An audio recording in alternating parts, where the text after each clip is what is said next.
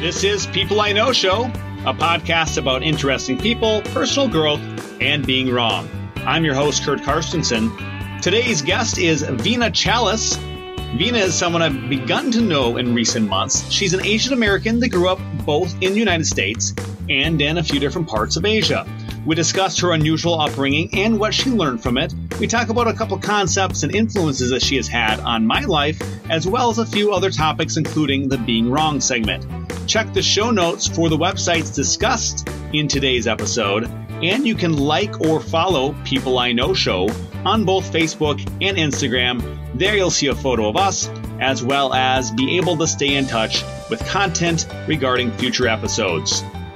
Now, into the conversation with Vina Chalice.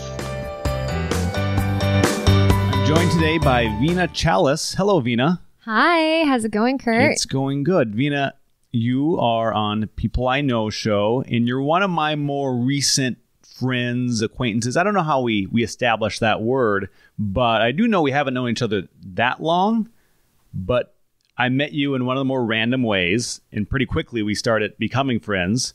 Do you remember how we met and why things took off so quickly? You were my Uber driver, and I had just finished a happy hour over at Pat's Tap, and it was really, there was a lot of traffic. And when I went into your car, I noticed that you had a really cool hand bracelet. I do. So I have this bracelet that says "Live Your Core." And you're still wearing it today. Well, no, actually that one broke, and I got another one. I got the hookup. As those of you that listened to episode 2 of the podcast, I had my brother Chuck Karstensen on, and we talked about the core strength experience. But from that, I got this wristband, and I find it interesting. Some people occasionally ask me about it. It's fairly prominent, where I'm surprised how infrequently other people ask me about it, because I think I would ask people about their wristbands. But Vina, I think of all the people who's ever asked me about the wristband, it was I swear, within the first second that I knew you existed, as you got into my car, you asked me about it immediately, which was kind of cool. But it started a conversation, and we were only in the car for like 7 or 10 minutes. But then we decided to exchange contact information. We became friends there to hang out a little bit and did some cool things, at least especially in the first few weeks that we knew each other. Exactly. And I noticed his bracelet because not a lot of men wear jewelry, to be honest. And since my partner, my husband in training, he's a jeweler, I usually notice when men wear bracelets or if they're wearing something neat, and I want to start a conversation and learn more. Also, it had a very empowering message, and I am all for personal development and improving yourself and challenging yourself, and Curt is all about that too. And that's what the podcast is about, at least in part. So that's why I thought you would be a good person to have on the program. And yes, my bracelet, although it has a good message, when you talk about jewelry, I picture like diamonds and pearls, and this thing, it doesn't have that type of a flair on it, but it does have a good message that I'm occasionally able to pass on to those that ask. So Vina, what I find interesting about you, among many things, is, okay, so we met because you were back in the United States after being gone a while, and you don't drive that much, or maybe didn't drive at all at that time. So that's why you're getting into an Uber, besides a happy hour idea as well. But talk about, and explain this to me. I know we've talked about it a little bit, but you were gone for some time, even though you were born in this country. So I'm not the typical American, and the reason being that is because I lived in Asia for a good part of my life. And on top of that, I happened to live in Thailand. So I was living in a beach town, and frankly, I drove motorcycles. And coming back to Minnesota, you have to drive a car. Over in Asia, transportation is super convenient. Everyone can get by just by walking, by taking the bus, by taking the metro. Whereas here in America, if you're not in Chicago or New York, you have to learn how to drive a car. And for some reason, I was terrified of driving a car. I felt more comfortable driving a motorcycle. And how is the driving the car process coming along for you in the recent months? Oh, that's fine. It's completely fine now. I don't think Minnesotas are that crazy of drivers. Well, I haven't compared it with anywhere else, at least. Tell me about the years in Asia. You talk about living on beach houses and driving motorcycles. Why were you doing those things? How did that all come about? So I am a huge traveler and a free spirit. So when I was living before Thailand, I was living in Shanghai in China, and that is so crowded. It's such an overpopulated country, China for the most part. And the work life, there was no balance. You would finish work at probably 7:30 and then go out for drinks and then, come home around 10 and start your day again. And I wanted an escape. I wanted a way out where I could relax and take a break. And Thailand came through because my friend invited me to an internship at the Westin Hotel in Phuket. And the great arrangement about that was that I had my own beach view room in return for working. And that's when I realized that there was another way of living.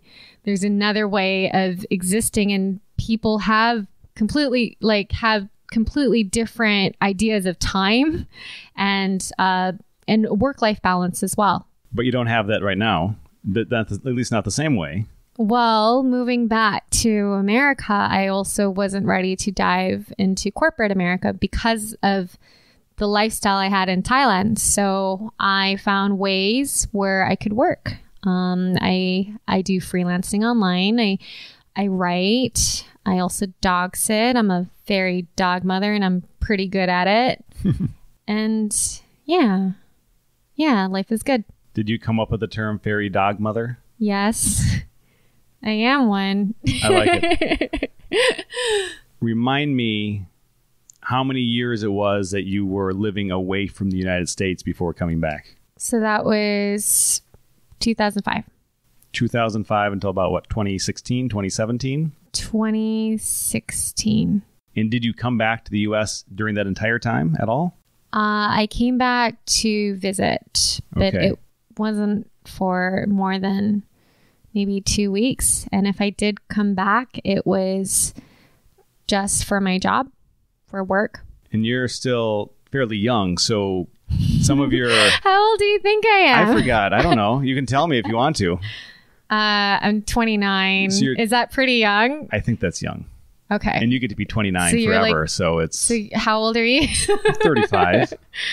God, you're so old. Yeah, I know. Okay, so you were gone from the bulk of your 20s and your late teens. So that means you grew up, what was it, California? You grew up initially? I initially grew up in California. So you can tell by my accent. And then I moved to Hong Kong. And I also lived in Shanghai, China. And then different parts of Thailand. What are some of the big differences from living in these different places? What did you learn about yourself? And in addition to when you realized that it was an option to not work the way a lot of people in this world work, by the opportunities you had in Thailand, what else have you found from all these different life experiences? I think maybe it's, as an individual, I think we all have our own life and we think that's kind of normal, even though it might not be normal. Right, but right. I think to the average person that might be listening to our conversation, living in California and several different cities throughout Asia, and the youthful years of your life, you get an opportunity to learn a lot of things that most of us don't get to learn. Really? I never thought about it that way. The biggest things I learned in terms of like work life is in China and in Thailand is that relationships matter a lot. And what that means is that you have to develop an ongoing relationship with everyone, with the people you know and the network you have, that is a lot more important than the work itself. Because there's something in Chinese culture called renqing, and it's called human currency. I don't know if that makes sense, but there are things that in terms of work and in terms of doing business and negotiations, sometimes it's people, the reason why people decide to work together is not necessarily because of money, but it's also because of relationships and because you can trust one another. And through that, I was able to, get more jobs in different projects and I had a lot of really creative and exciting projects I got to work on. And I had a lot of very fun opportunities as well. So I can give you an example. Did you know I was on MTV, Curt? I don't know if I know that you were on MTV. Okay, so I was on MTV, and MTV International, they invited me and two of my friends to travel China and go on a road trip on a Volkswagen Beetle around Shanghai and the neighboring cities there. And it was part of their promotions for the World Stage concert. So I don't know if you used to watch MTV or if you still do. Way back in the day. But they do have World Stage concerts in different parts of the world, like in New York and Berlin and Shanghai. So I was invited to literally go on a road trip and do silly activities in order to win backstage passes to see Maroon 5. So does this mean you were famous at that time? Was this kind of like a really big deal or kind of a big deal or not that big of a deal? I thought it was really fun. And I mean, it was a great opportunity and I was lucky because of, the friendships I cultivated and the network I had to be selected. So that was just one of the fun creative projects I had. And how is it that you think you were selected over anybody else that might have wanted to get that opportunity? What makes you stand out there, for instance? I have no idea. I really don't have any idea. Okay. I think that's interesting, though, because I think a lot of people can see in us sometimes what we don't see in ourselves. So clearly someone, at least one person or several people, thought that you would be a good person for this, but you sitting here today don't know why that would have been. I mean, do you see why? I think so. I mean, you're adventurous and you're easy to talk to and like not afraid of pretty much anything, I don't think. So maybe that shine through a little bit. I don't know. I would also say that I have an open mind and I stay open to opportunities like that. For the most part, it just falls on my radar. Anything that's exciting and fun and lifts me up, and rather than thinking through the worries like, oh, what if I didn't get chosen and should I even try? I'm more of a dive in first and think later type of person. And I'm historically a think first, dive in later, although I've had as my first episode with my friend George, he's helped me get out of that a little bit, but I understand that people can totally approach these things differently. Yeah. So like winter in Minnesota is really cold, and I set an intention that this year I would be more active. So for the last 2 days, I got my bike fixed and I've just been riding my bicycle around town without really thinking of how many layers I should wear or if I had the proper shoes or anything. And how did that work out for you? It was wonderful for the first 8 minutes, and then my Google Maps died and I got lost and I got terribly cold. And then I found the Fabulous Noodles and Company to purchase a chicken noodle soup to warm myself up, and I I asked a lovely old lady if I could borrow her phone so someone could pick me up in the bike and take me home. This does not sound like 2018 anymore. Are you sure this was yesterday or the day before? Yes, this was yesterday, and I am 29. Okay. So the lovely old lady had a cell phone for you. It's a good thing. Yep, people are sweet here. Before we totally get away from the subject of your living experiences, I still think it's fascinating. You have like cross-cultural backgrounds, and if you're willing to get into that, so your parents aren't from the same country, and yet you grew up in a third country. Is that right?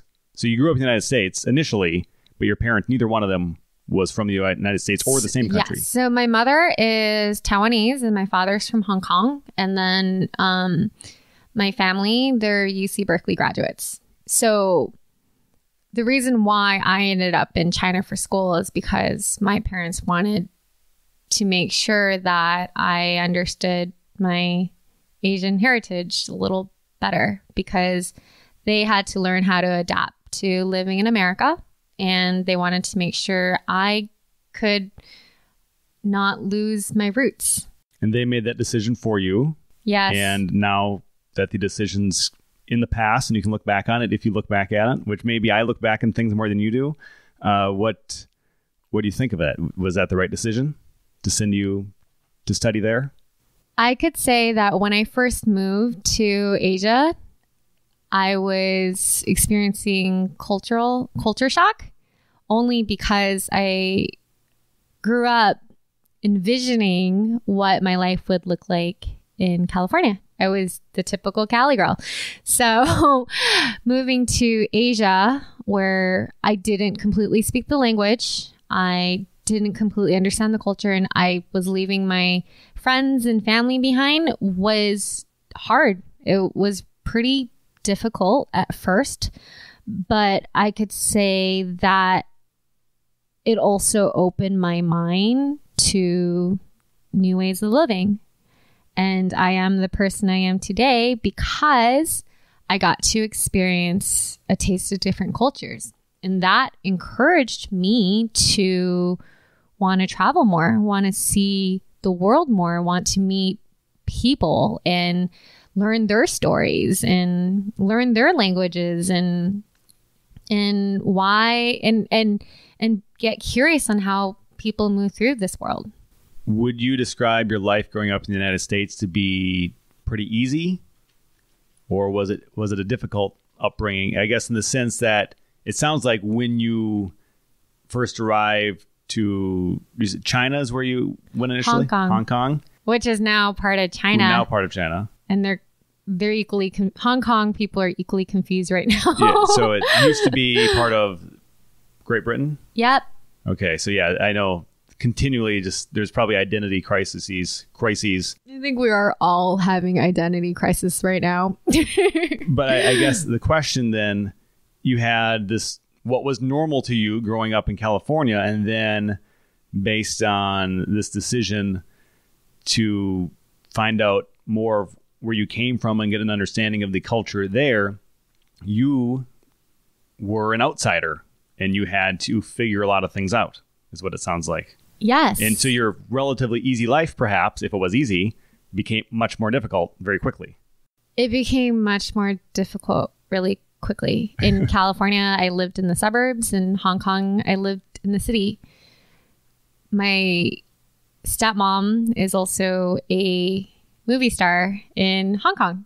So that made it a little bit more unsettling for me to adjust to a different lifestyle, where when I was living in California, I just saw her as my stepmom, and then when I moved to Hong Kong, I had to be a little bit more aware of who I was and how I am going to be perceived by the public. And it was hard for me because I was a lot more Chinese American than I was as someone that's from Hong Kong. Did people know that she was your stepmother, and did you have to deal with that like directly, or is this just something that you had in your mind because it was more prominently in front of you? It was something that I had to deal with because everyone knew who she was. And in Hong Kong, or if you are living in the city, you go out more. You don't eat at home. You go out more. There is a lot more activities. There's a lot more functions and events to go to. And I had to be a part of that growing up when I was, 13, 14? So you needed to go to these very public events with a celebrity who you were living with. Or just day-to-day life where people recognized her. And they recognized her, and then you were with her, and then it just became your life then. Yeah. Interesting. Outside of that city, would people recognize her? Like, how big of a star? In China, she was quite well known. Yes. Did that play into your MTV opportunity? No, I keep my life kind of separate, and I don't know if people really think about that. If we love the gossip of celebrities, their life and their home life and everything. And if you think about the children, either they're part of it or they kind of want to figure out their own path. And while my family didn't have a huge influence on me necessarily, what the experience taught me was to figure out how to discover my own identity separate from my parents, separate from my stepmom, and separate from the life that they had intended. How is it that you found your own identity living in this place that was relatively new to you, with famous people around you, and some of these things that maybe could have drawn you in, but you seem to have gone a different direction? I think it's culture. Also, I wasn't too interested. Because I wasn't, I grew up with Spice Girls, NSYNC, Backstreet Boys, forgive me. I was a lot more interested in more of the American Hollywood pop stars just as a teen than I was in Hong Kong or in China, where I didn't regularly watch movies there. I didn't regularly listen to Chinese music. I started to, but because I didn't necessarily grow up, really falling in love or admiring the culture necessarily, even though I am Chinese, it didn't have the same effect on me. I really wanted to learn how to just adapt, or I also really missed living in California at the time. Remember, I was a child. I was a teen and as a teen, you're just trying to figure out who you are in this world. And you were just starting to figure it out in California, and then you got dropped elsewhere on the planet. Yeah. And you didn't fit in. Yeah. I don't think I did fit in. You think other people recognize that you didn't fit in? Of course. Because I didn't have the same upbringing at all. So it's obvious right away and to someone from there. The education is completely different. The things that people talk about, very different. The way friends hang out, and it's completely different. 13-year-old girls in the United States, I think, are all about just trying to fit in, and you probably got to be pretty good at that, and then suddenly you're in a new place and you don't fit in and you don't know what to do. A little bit like that. Yeah. So what then did you do? Nothing too productive.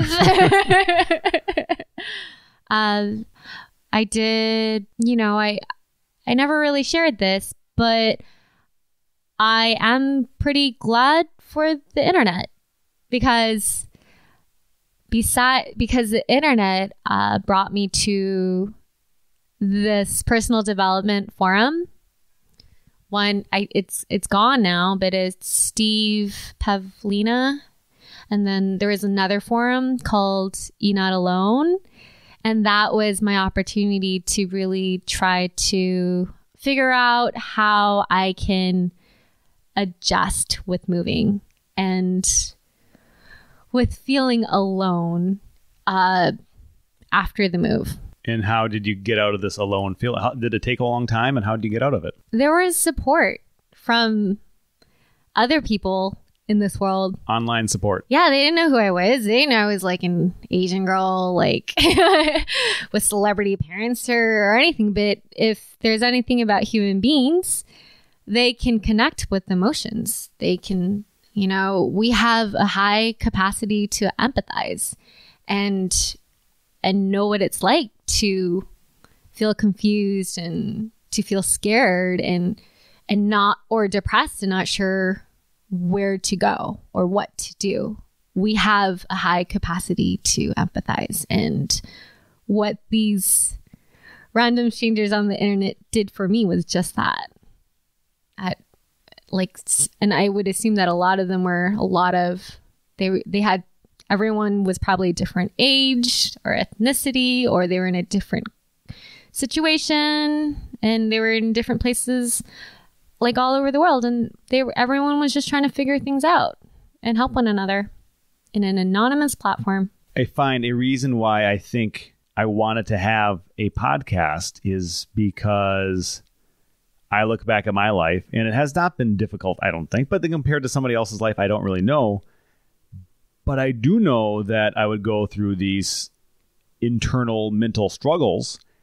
And I think everybody does to a certain degree. Some people, maybe it consumes their whole life and just some aspect of life for a few years. But we all, I think, can relate to this. This is like the unspoken truth of our existence that unless we have really good support around us, we go through a stretch of our life thinking we're like all alone in some area. And the longer we stay there, the longer we struggle. But then once we realize if we meet different people in whatever ways and they can relate to our struggle is not that big of a deal anymore. And it just begins to fade away. Maybe it's a long process to get rid of it, whatever it is that we're dealing with. But I feel like we all have that in some way. And you maybe had this first crisis, or one of them that you speak of now, when you showed up in Hong Kong and were alone in this place with a ton of people. It was confusing, but I definitely feel like, despite my circumstances, despite the fact that I had a stepmom as a celebrity, despite the fact that, where life took me is probably very unique compared to, it's unique, but I feel like everyone else has their own unique stories, and we can all relate to struggles and feeling alone at whatever age and stage we are in. And that's why I'm very thankful for people in general, for anyone that cares to listen or cares to help another person on their journey to improving themselves and to believing in themselves and to feeling confident that they can, make their day better. And coming out of this aloneness, this loneliness, did things get progressively better through the years that you lived? Absolutely. I was able to find my ground, and I was able to make friends. We always need friends no matter what, but also understand myself better and be a lot more compassionate and understanding of myself and how, my life changed completely. And it was a big move for me as a little girl. And now you're back in the United States for some time. But these things you've learned about yourself are now applying to how you're spending your time and trying to continue to grow and to help other people, I imagine. Is that what's happened? Now that I think of it, correct. So I do work for a company. It's a startup specifically for helping people with their well-being, with having tools that they could use and apply for their mental, physical, emotional, or spiritual journey. And that platform is called Healing Clouds. And they connect holistic health and alternative healing practitioners with clients from all over the world through online video call. How did you get into the holistic, and why do you think it's effective? I personally think it's effective because I see the mind, body, spirit connection a lot more clearly. If you do experience illness or chronic pain, it didn't just get there necessarily through diet.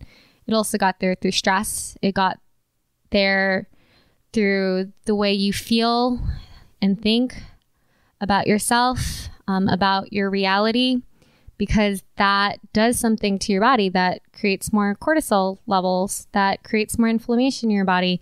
If you learn tools and techniques to teach you how to relax, if you learn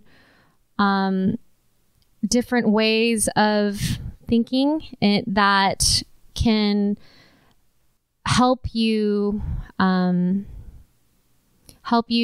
manage your emotions or see life through a more positive and empowering lens, it does have an effect on your physiology.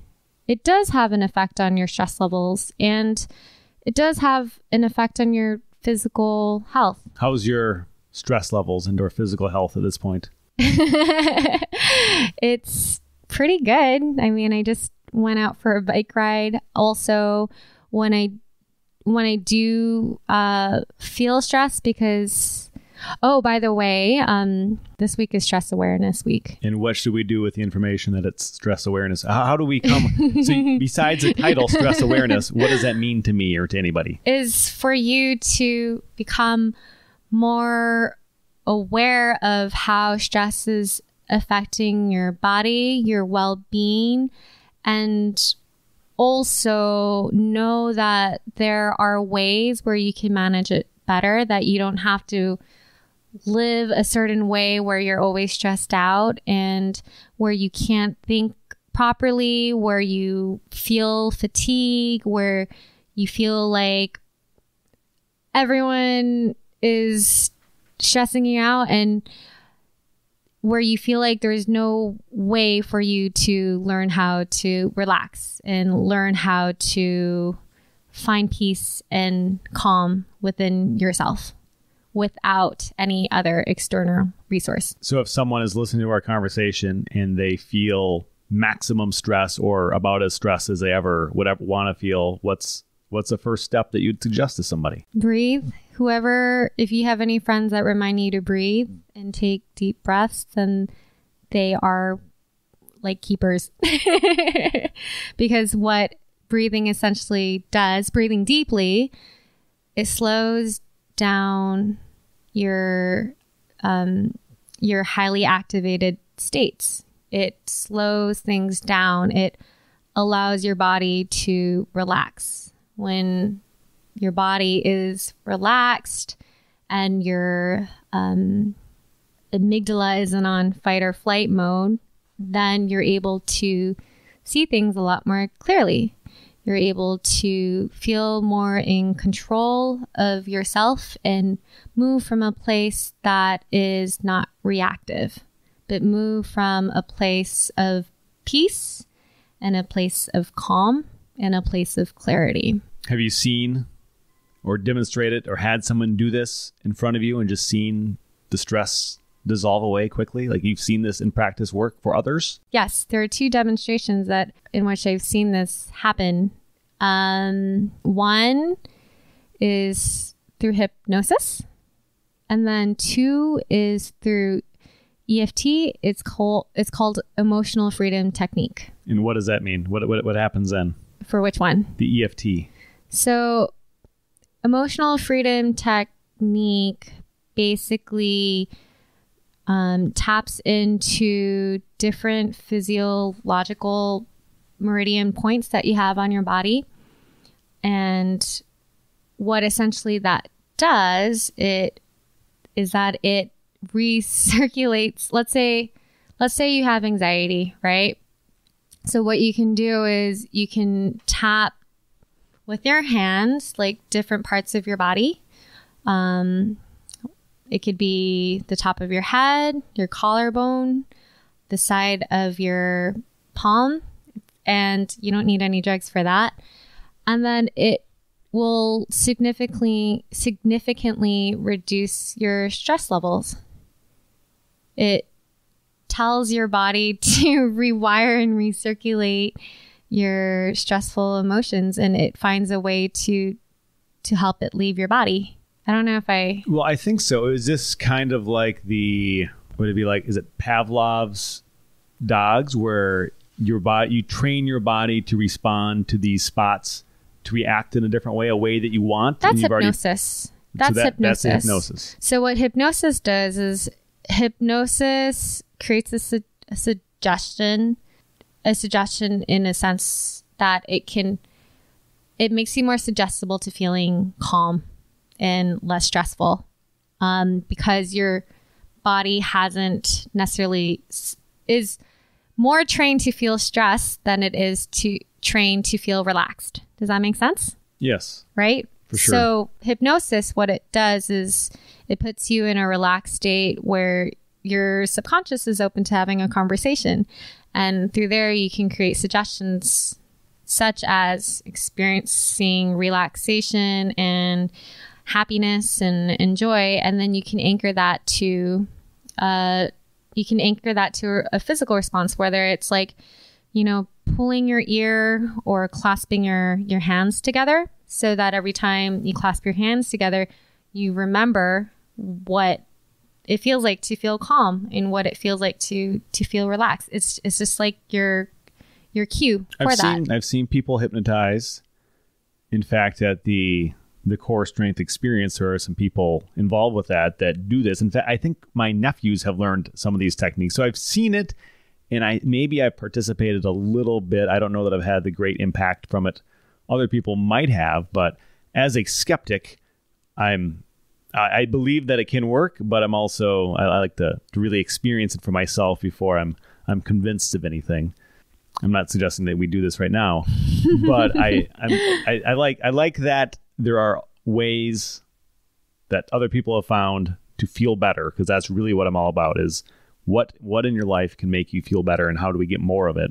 Yeah. And you seem to have found things that you are on board with and think they're have been effective for you or for others you've seen. Yeah. Well, actually did a Facebook Live on this last week.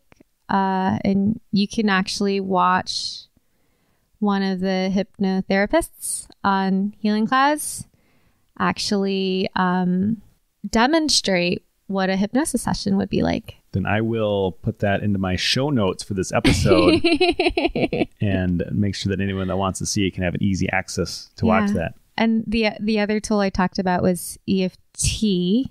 Have you ever seen that happen, or have you ever experienced that? I think maybe, I forget the name of it, but a few years ago I participated in something that sounds very familiar to this. It didn't seem to work on me as well as it worked on other people. Maybe it's because I don't allow it to, because I'm very aware of what's going on around me, and maybe I'm not a good subject for these things, but I do think other people benefit from it. Get more benefit, and maybe I could learn to get more benefit. So perhaps, is there also a Facebook Live demonstrating that? Yes, I'm going to be a host for that again, and it's this Friday as well. So that will end up in the show notes as well. I'll make sure that anyone listening to this can access these videos, and it's probably better than, you can explain it, but you've explained it, but I think it's better to see some of these things happen.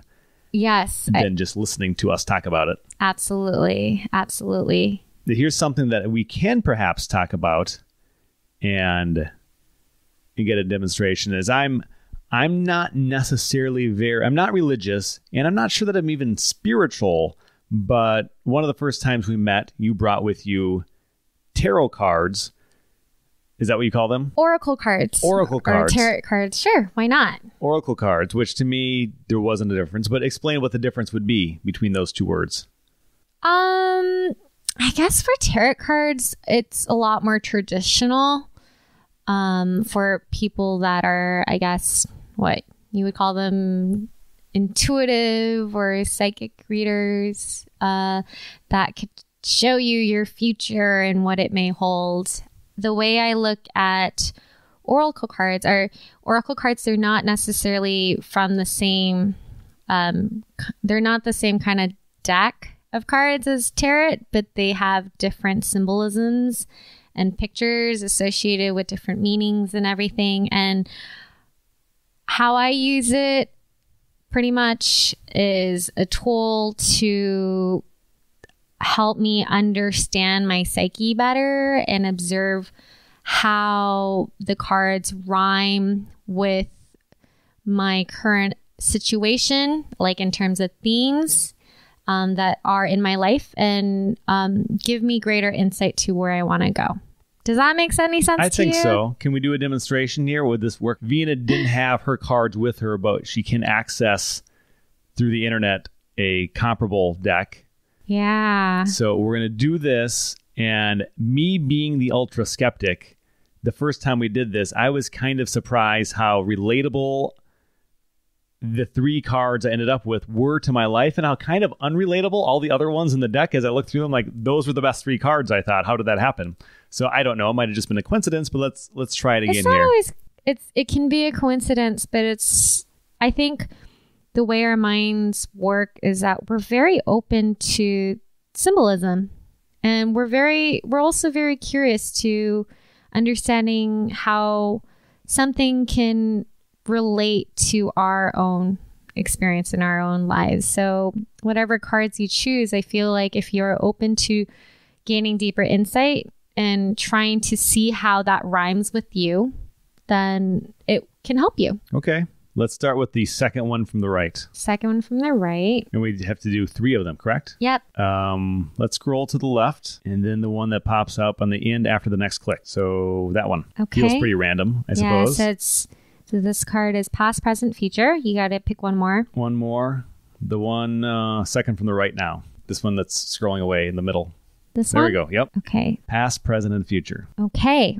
So the first question was, where is this going? And the card you pulled out is called Spirit of Place. Authenticity is the essence of power. Don't get entangled in details or desires that obscure the truth of your situation. Step back and ask yourself, what is the real nature of my inquiry?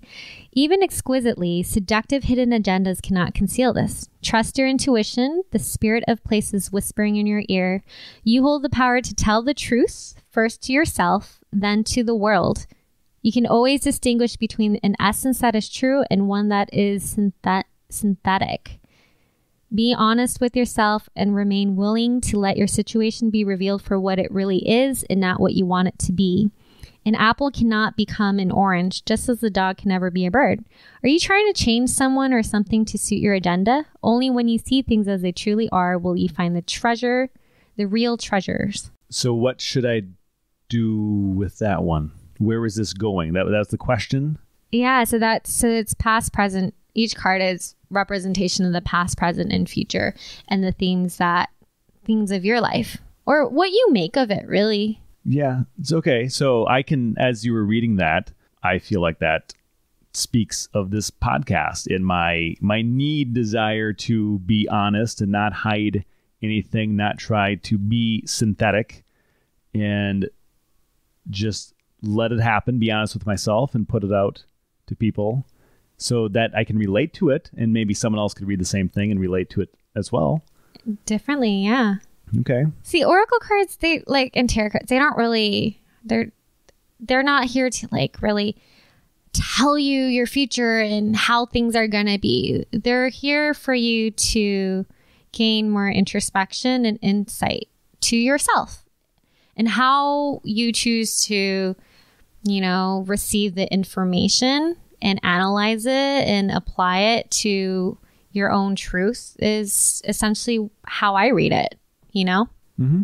Yeah, but what I love about these cards is that it can be pretty, generalized. It's not completely specific, but there is always some sort of resonance that I see with it. Okay. Do we now go to the second one? Yeah. See, it's not too woo-woo. No. So what else do I need to know?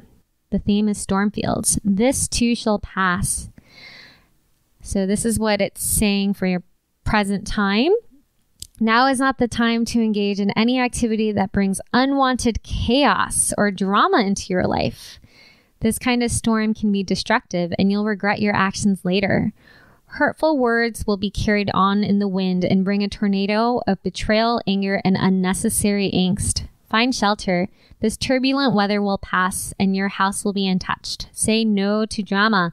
Wait till the storm blows over. Only then will you be heard. So I can just imagine anyone could read the same card and come up with their own You're answer. Like, oh my right gosh, away, I can't believe she just said that. Right away, what I immediately related to that is why I've chosen to and I'm kind of trying to be single, not in a relationship right now, feeling like this part of my life, I need to get through it without attaching myself to someone or having someone attach themselves to me, because I feel like it just isn't the right time. And this part of my life, even because I'm doing different things with my time and I really don't have a lot of free time, I feel like it's just probably in everyone's best interest that I just carry on kind of on my own, doing my work, and at some point will be a better time. Yeah. So did it immediately speak to you? I pulled that from it, yes. Beautiful. Beautiful. So your card for the day. Okay. Gentle gardener. Be your own person. Be a conscious co-creator. The gentle gardener is visiting you at this moment in your life to remind you that your thoughts, feelings, and beliefs create the reality you experience. She is the embodiment of the energy within you that is sent out in the field of co-creation and ensures that all that you are is reflected in the world of form. Are you aware of your thoughts? What is their quality? Believe in limitless possibility and you will see miracles unfold. The gentle gardener guarantees the integrity of everything you send out into the world. Stay positive and expect a wondrous return. Your garden is abundant with beauty. I think you're the gentle gardener. Am I? Yeah, but we wouldn't be on this website right now if you didn't know how to find it and be a gentle gardener. So this one I feel a little more skeptical about.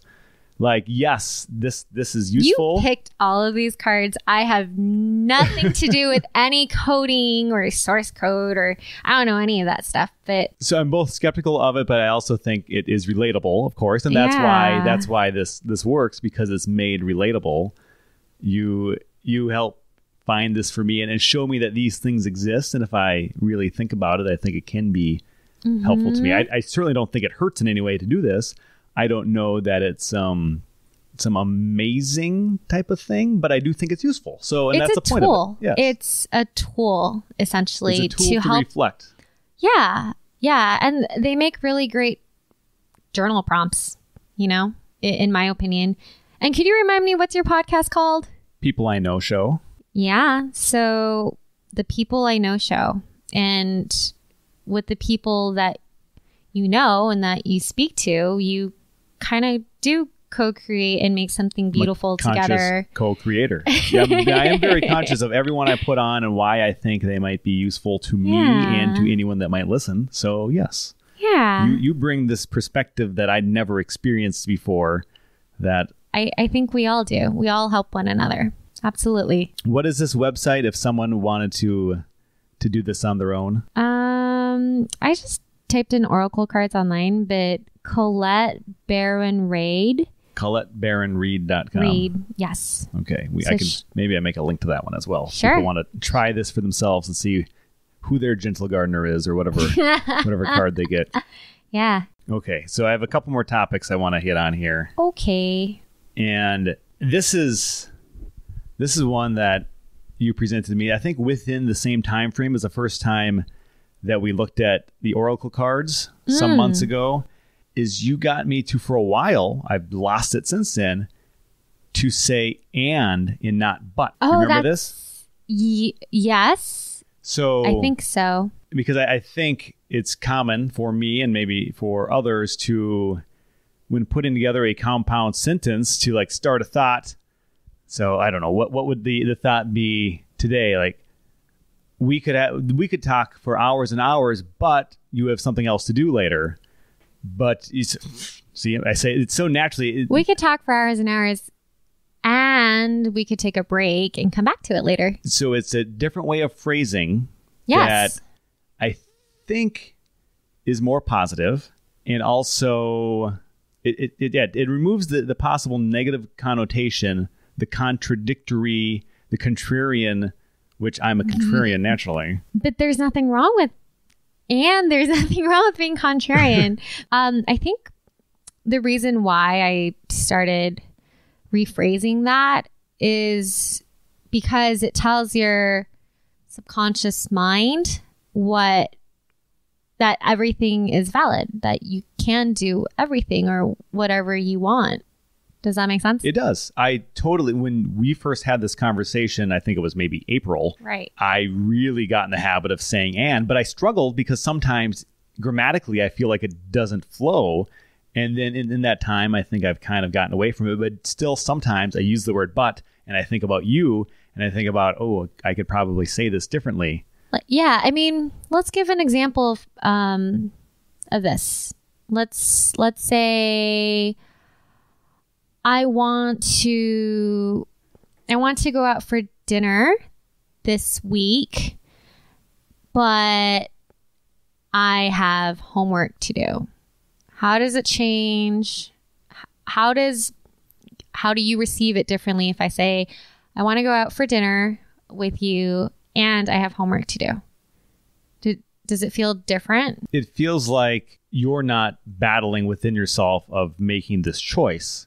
Yeah. So if you said, I have homework to do and I'm going to find some time to go to dinner with you, that does sound better than I'm going to go to dinner with you, but I have homework. Yeah, right? It's already kind of setting up some aspect of it for not being authentic and you're complete. changing your, in your own minds, like in your own perspective, you're changing yourself and what your capacity is. Like, I can do homework and I can go to dinner. It's not one or the other. You know, maybe not even in verbal phrasing. I feel like I'm doing more of this lately. So I have my main job, which I don't speak of, I haven't and maybe won't for some time speak of specifically on the podcast, although it's no huge secret. My second job is my Uber and my Lyft driving, and we met. This conversation exists because of Uber and us randomly coming across. I think it's totally random and coincidental. Maybe you think it was some sign from somebody. I don't know. I always tend to get along with people that travel. That's all I know. And you like to travel. I do. So I've been traveling a lot lately. Jealous. And I'm trying to work my hours at my main job, maintain the hours that I want to put into Uber and Lyft to make an average weekly income that I'm trying to do. And I have this podcast and I'm trying to do it all. And I feel like maybe if I'd listened to some other people's opinions, someone might say it's too much. Like, you shouldn't do that. If you did that, you wouldn't have enough time. Or I feel like it's more of a negative thing. But for me, I just decide I'm going to do it all. I'm going to find a way. I sleep less than I should. And it's worked out so far. Right. And I just keep doing it and it's okay. And it's empowering to me to keep doing it. And as I'm saying this, I'm trying to, and I'm having an easy time of just saying, and I'm not, if I put up the but, I feel like I would be limiting myself and I wouldn't accomplish as much. Yeah. So in this way, it just feels more freeing. Like, I just do it all. And I think it can all be done. And when you limit your beliefs and say, if I do that, I can't do that. We can do that, but we can't do that. I feel like you're just selling yourself short of your potential in some way. So I think I'm very happy that I brought up, I remember this and but thing. I'm gonna focus on myself. And then maybe it's a good reminder for you that you once told me this. Right. And also to anyone listening, as a challenge to you, replay every time you want to say the word but, replace it with and in some way and see how that affects you. I like your train of thought. that's the personal growth part of this episode. One of the many things. One more thing, and then we'll transition to the being wrong segment. Is you already spoke about you've been doing some Facebook Lives. I've done some of those as well. Yeah. And I feel like that in this podcast, right, it was kind of a struggle, and I think more practice will help. But putting myself out there, and so you're doing something similar right now. You're working on your business and trying to get more people to recognize it and possibly, come work with you. So you need to promote it. So you got to put yourself out there and do it in a way that you feel like you're confident that you've done a good job of. And it's not scripted. And sometimes you don't know how people will react or how people will respond, because people are also busy and they are, quick to judge. So I think for me, it's part of my own personal development to share my truths just as you are sharing yours, and to letting people know different ways of thinking and learn different tools that can help people on their own personal journey, for sure. But yes, I do Facebook Lives. I've done it 1 week, and now I'm moving on to my second week, and it is kind of daunting. It's not easy, I could tell you. It's not, and it's also useful. It's an opportunity. It's amazing because it's been going on for a couple of years. I think you could have done that, and people, right. And a few people in my life do. My brother and sister do it quite a bit, and I see a few other people use it kind of frequently. It's a great way to get whatever you want seen on Facebook, for instance, seen, because you get a notification, I think, every time, unless you tell your settings otherwise, every time someone in your friends list goes live in some way, it'll notify your app or your website. So it becomes very out there for people. And when I've done mine, some people randomly that I don't talk to very often end up watching me, and maybe they click away because they're bored with it, or busy with other things. They just wanted to see quickly, but it's there to really create an opportunity that might not be there otherwise. Isn't that kind of crazy? Because before I remember a lot of people want to protect their privacy, at least online, and now I notice a trend that people are becoming a lot more open to sharing themselves, sharing their opinions on what they have to say, and also their perspective. That's essentially part of social media, right? It is. We all are our own news organization, in a sense. We're oftentimes a one-person journalist team, and we can post our photos or videos or write whatever we want.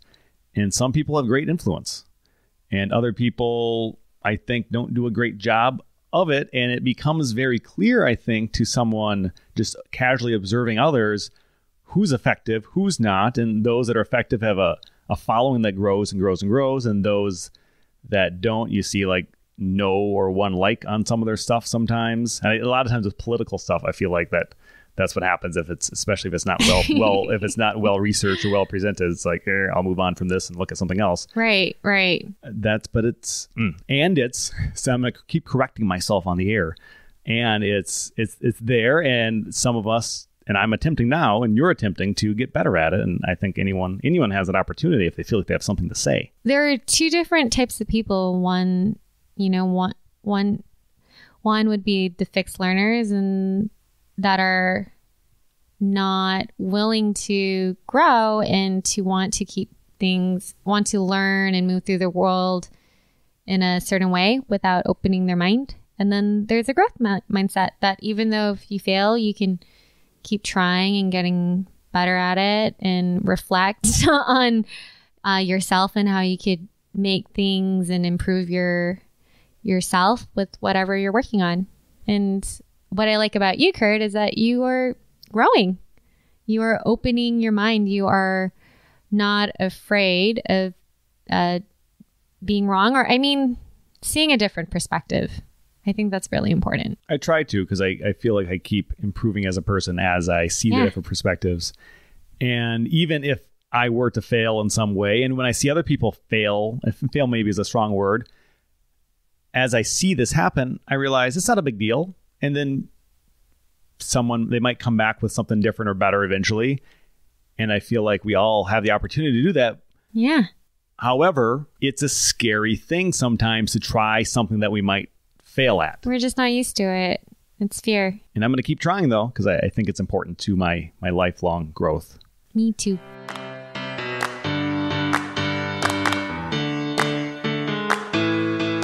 Vina, let's transition to the being wrong segment. I explained this to you briefly. Okay.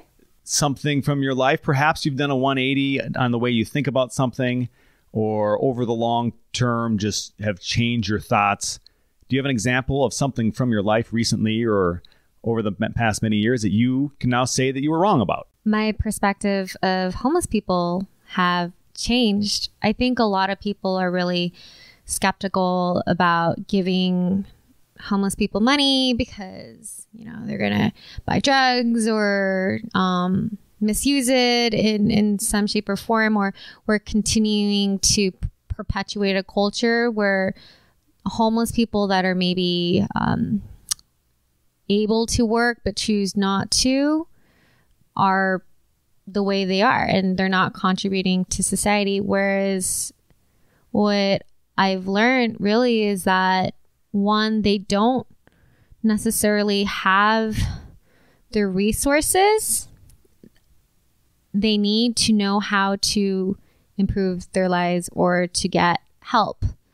They might not, be adequate when it comes to navigating like online or just like, in the yellow pages that still exist, like how to find homeless shelters or how to get connected to, finding support through mental health, or if their environment and the people that they are surrounded with can necessarily help raise them to that level of getting help. Also, I feel a lot less judgmental and a lot more compassionate when it comes to the homeless, because to be honest, I feel really lucky to have a roof over my head and to have people that care about me, and that can provide for me if I were ever in that case. And also I do pride myself in my ability to problem solve. And I feel like with people that are homeless, we could be a little less judgmental, if we do give money, I feel like for whatever reason, for what they choose to use it for, it would be so that they could survive. And, with that in mind, I would encourage you to maybe try to get to know someone, or just even look at them and even acknowledge them and say hi and just talk to them rather than ignore them. I don't feel like they are too threatening, in my opinion.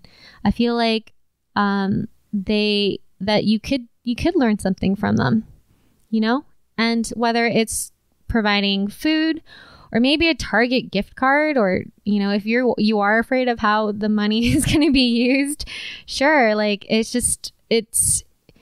doesn't hurt. It really doesn't, because your life might be a lot better off than theirs is, and you could actually make their day and change the way they think about themselves, or the way they think about other people.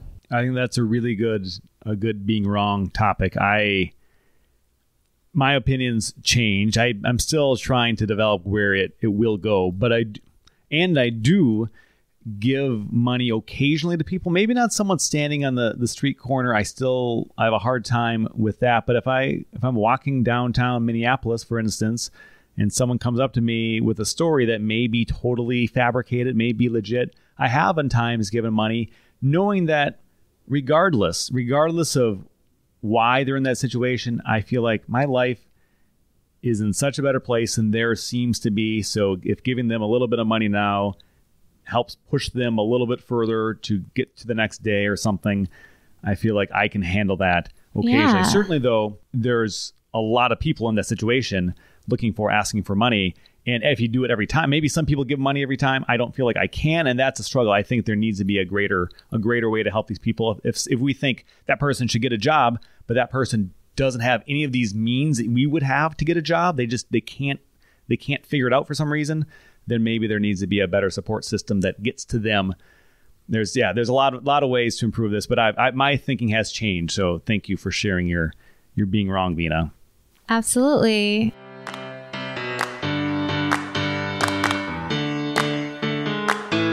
And last segment, last opportunity, you're doing some good things in the world, trying to do some good things in the world. If someone listening wants to find you or the things you're doing, how might they do that? You could go to my Instagram, follow your whims, or you could visit Healing Clouds and you'll see me introducing different holistic health practitioners and introducing people to new tips and tools to take care of themselves, to empower their health, their well-being and in their journey. All of these things that we mentioned, including this right now, I'll put in the show notes that should be available on the podcast, anywhere you're listening to the podcast, or on the peopleiknowshow.com website.